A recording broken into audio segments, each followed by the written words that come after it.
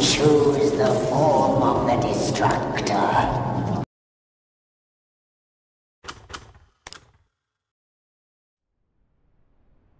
Greetings, fellow islanders, extraterrestrials, and men of culture. We meet again.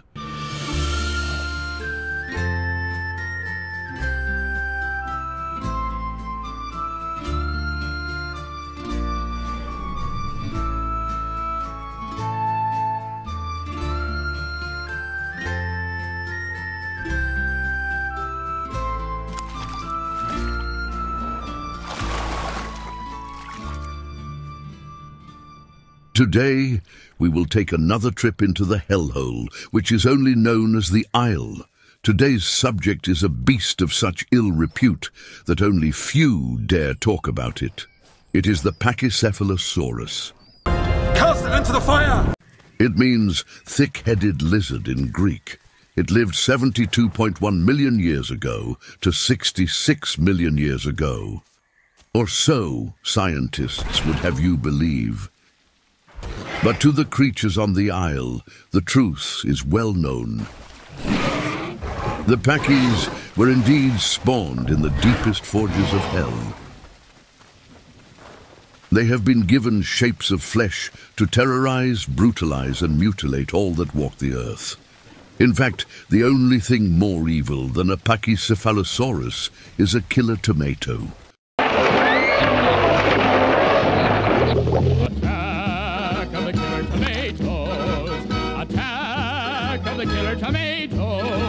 But that is a story for another time. The Pachyes are cruel and notoriously evil. They have no sense of sportsmanship, and mercy and compassion are no more known than to any other animal. They are cruel and sadistic, finding pleasure in causing pain. They use their powerful leg muscles to hurl themselves at their enemies, hitting them with their thick-horned dragon-like skulls, breaking bones and skulls alike.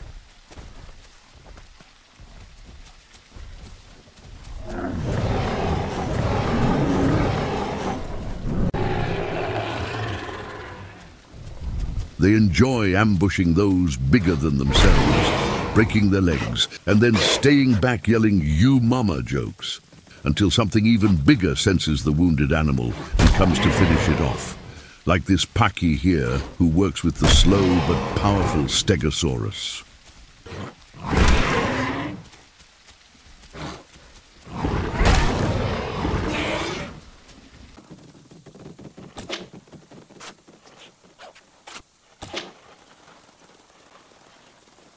But today, we will not talk about this mix-packing swine. This is Brian. Brian, eh? At first glance, he appears as any ordinary herbivore. Me. But do not be deceived, for Brian knows what he is. Ew. Yes, Brian is evil.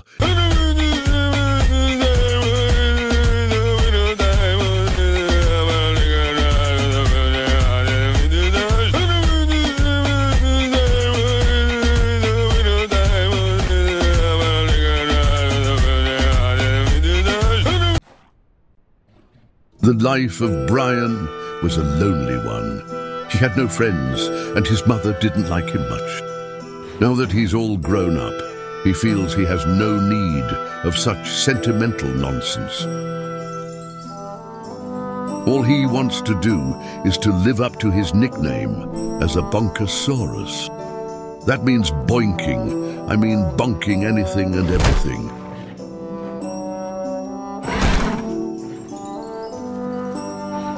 Brian travels in solitude, enjoying his own company, eating fruits and other vegetarian rabbit food. As he gets further south, he meets another Pachy. The two of them become friends. The other Pachy is called James. They are not alone, though. There's a whole herd of tenos nesting in the area. The Tenontosaurus is an intellectually inferior species to the brilliant Pachycephalosaurus, but they can be manipulated to act as guard dogs, bitch-slapping carnivore intruders with their mighty tails if these enter into Pachy territory.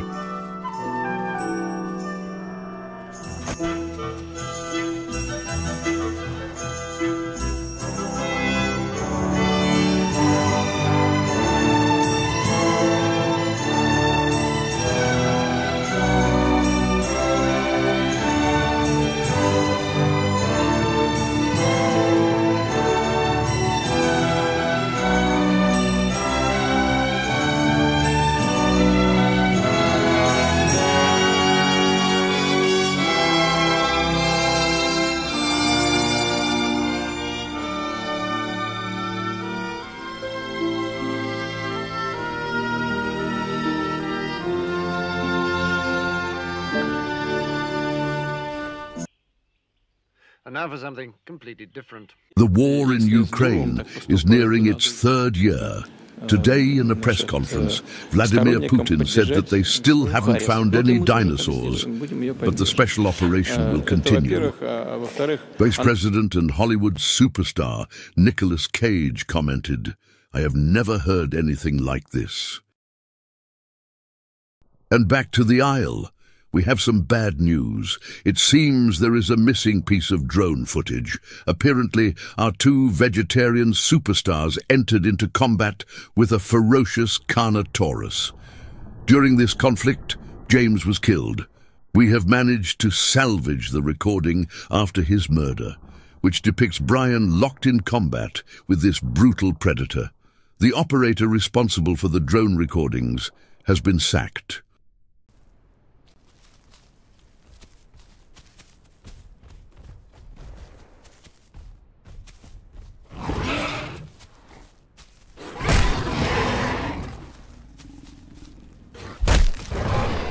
Brian manages to break his opponent's leg.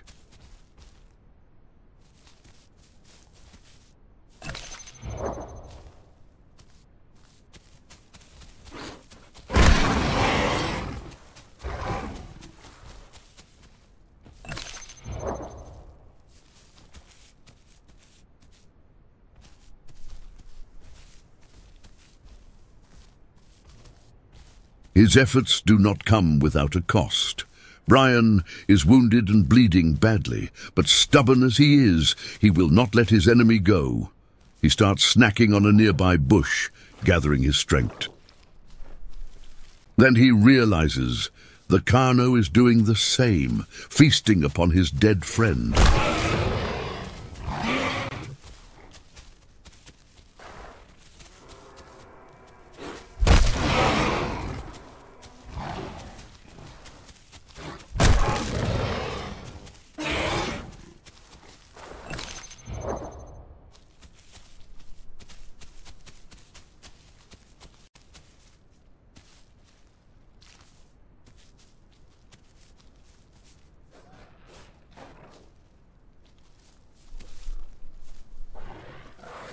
The two opponents are locked in a deadly eating competition.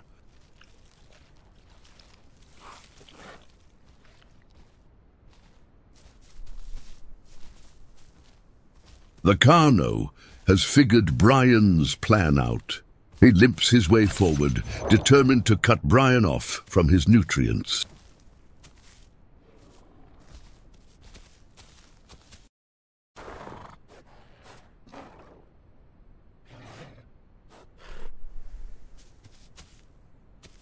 But Brian is a cunning hellspawn, and today it pays off to be a vegetarian.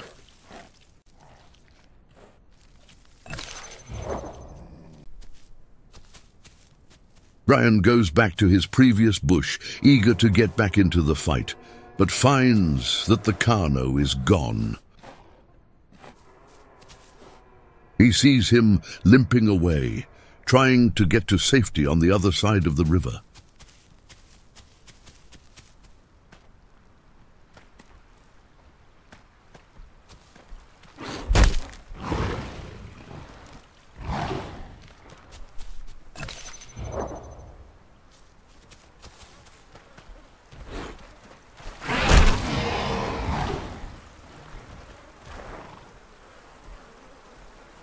There are more corpses here for the Carno to feed on.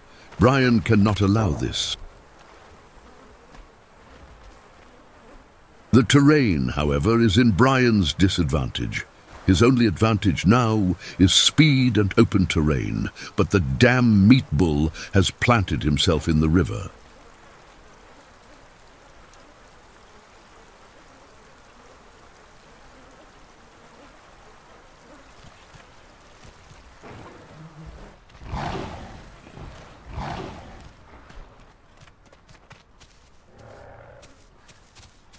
The rocky terrain affects Brian's charge, and he gets dealt a nasty bite in return.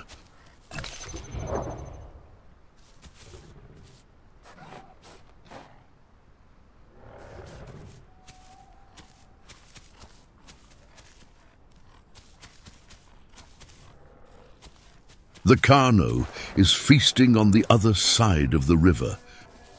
Brian needs a moment to recuperate.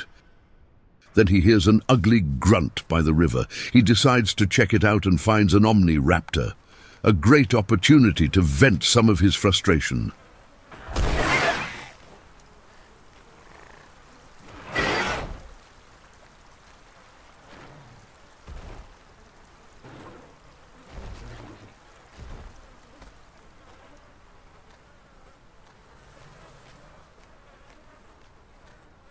Brian notices that the Carno has a juvie friend joining him, and so he decides any further attempts to try and viciously murder the Carno will be futile.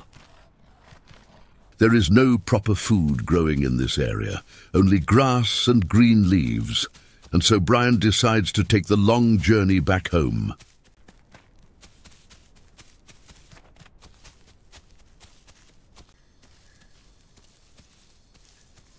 The trip from South Plains to the east is long, and Brian is famished.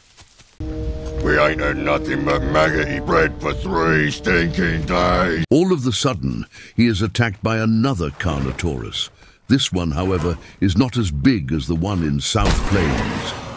Being famished, however, takes a great toll on Brian's stamina, and he feels there is not much weight behind his attacks.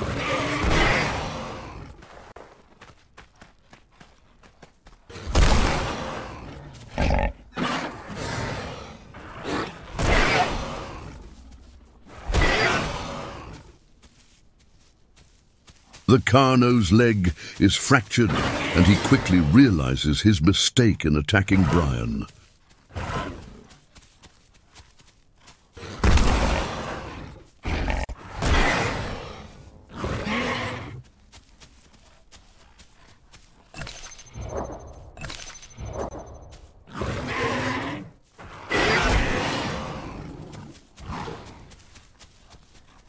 But the long trip has taken its toll on the young Pachy, and he realizes he needs to control his temper before he makes a fatal mistake. After a short rest, he seeks out his target again.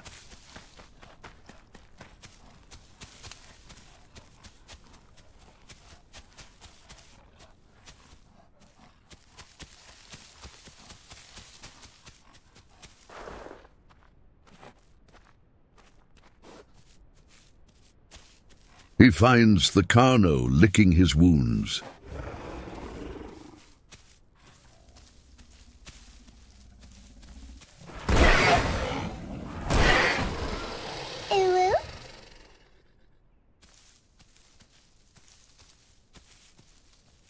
After this encounter, Brian finally returns home and starts looking for food.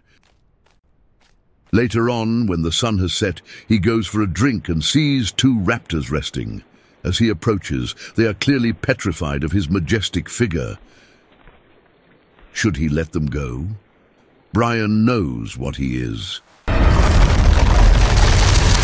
Brian is evil.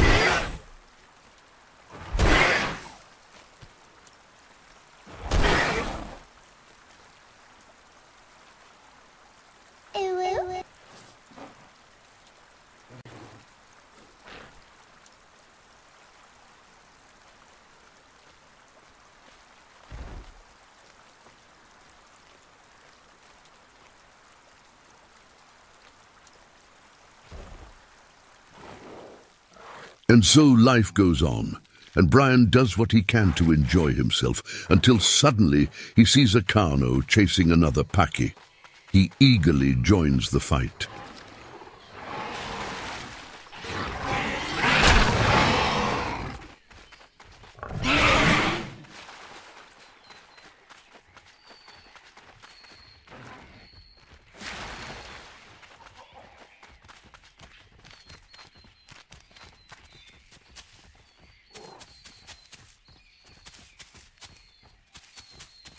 The predator becomes the prey, until suddenly 6 million raptors join the fight, and Brian says to himself, Oh, no!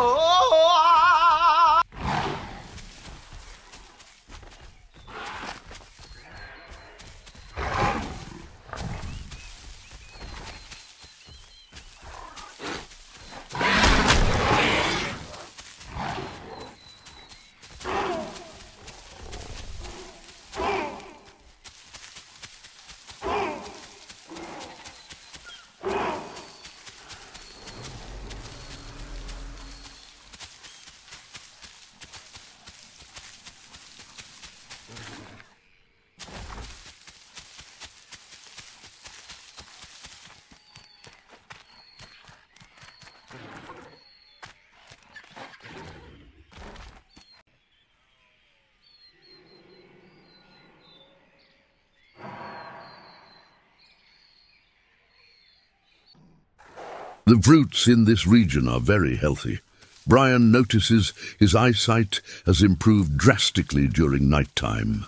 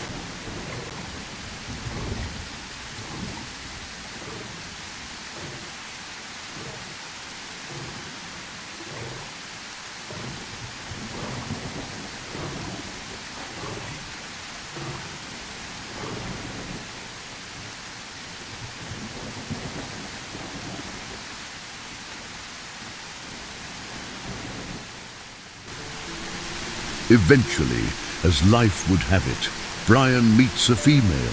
For a moment, all his plans of world domination come to an end as the romance blossoms into a nest. To cast me off discourteously, for I have loved you so long, delighting in Her name is Lucy, and her head bump could knock any Pachy off his feet. green sleeves was all my joy.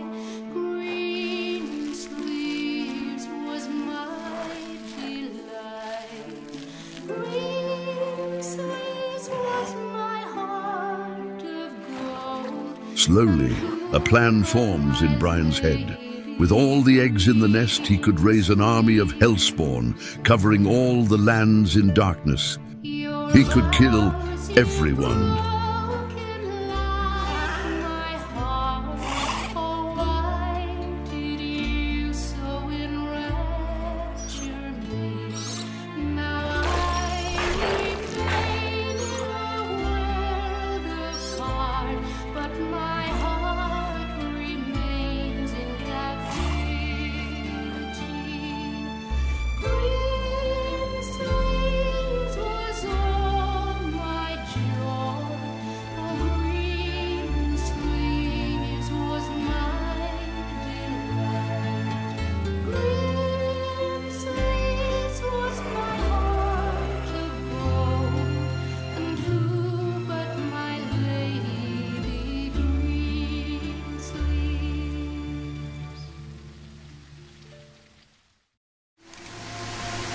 Brian goes for a drink as he tires of the noises from the nest. Kids should be seen, not heard.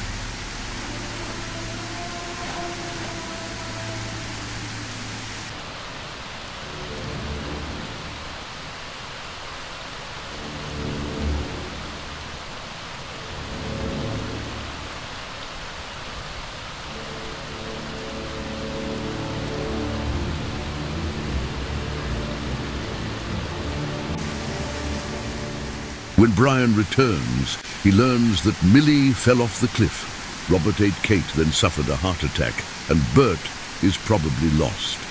Only Max and Ben remain of the kids.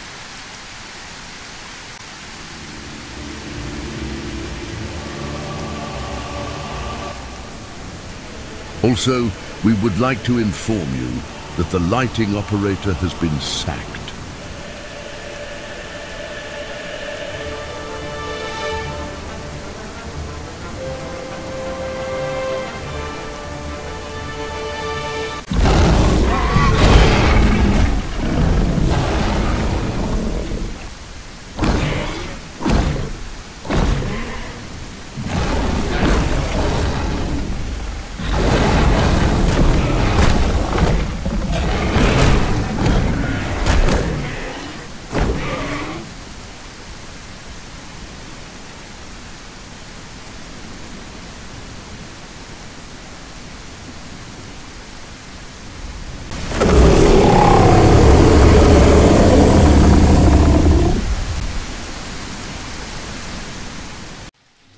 The Ceratosaurus came out of nowhere, stealthiest bastard ever recorded.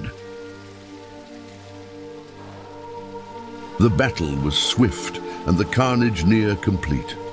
Ben and Brian managed to escape. Lucy and Max were turned into lunch and dessert.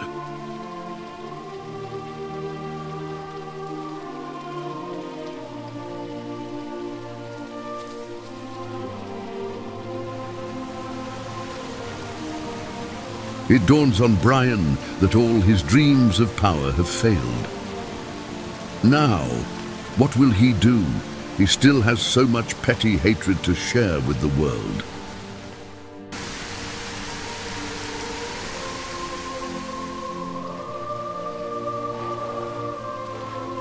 From what we've learned so far, Brian has shown incredible resilience. He has survived fat carnos, raptor ambushes, toxic Cerebites and unscheduled server wipes. Perhaps he is indeed immortal. But he has also suffered loss on the emotional side, if such a thing is possible for a zoo. For now, we will conclude the adventure of Brian. Since he can't be killed, perhaps we will revisit him later and see what he's up to. But that is up to you, the viewer. Until then, don't choke on your Tenonto chops. Evil was allowed to endure.